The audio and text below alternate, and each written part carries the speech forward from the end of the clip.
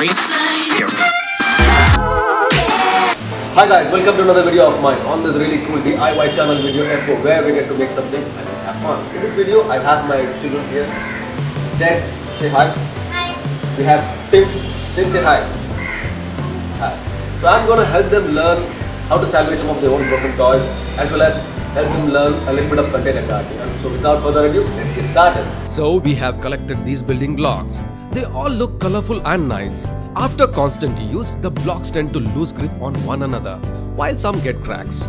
Kids discard these at this stage because whatever they make tend to fall apart. So we will use this to make a container that can hold a plant. We started out by making a basic shape and building on it.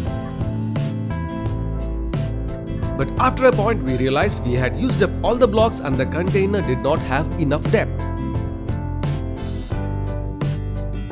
So we dismantled it and came out with a smaller container which seems apt for a tiny plant. The container seems to hold itself together. But will it hold a plant inside?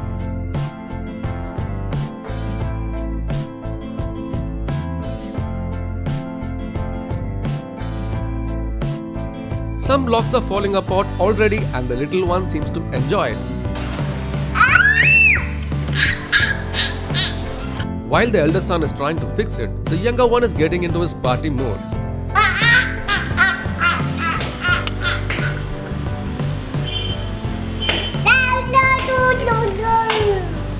Let's get back to work.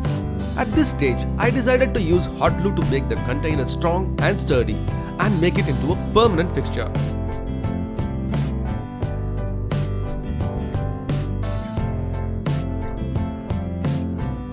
The next stage was to collect some garden soil. Most kids love this part. They all love playing in mud, don't they?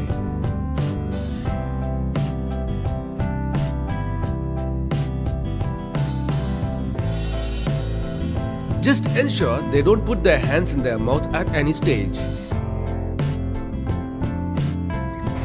Try to take the cocoa peat and put it inside the bucket. Then it was time to mix the cocoa peat, the vermicompost and the garden soil in a larger container.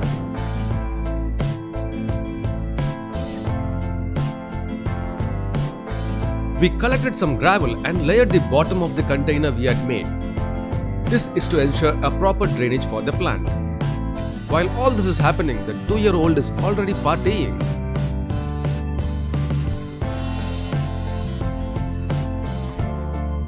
Getting back to work, once the gravel was laid, the potting soil was filled in. And for the most important part, we need a plant to grow in there. I found this homegrown ginger plant which should be fine for this container. It was then carefully planted in the container, and the last step is to water the plant. Little. Poda.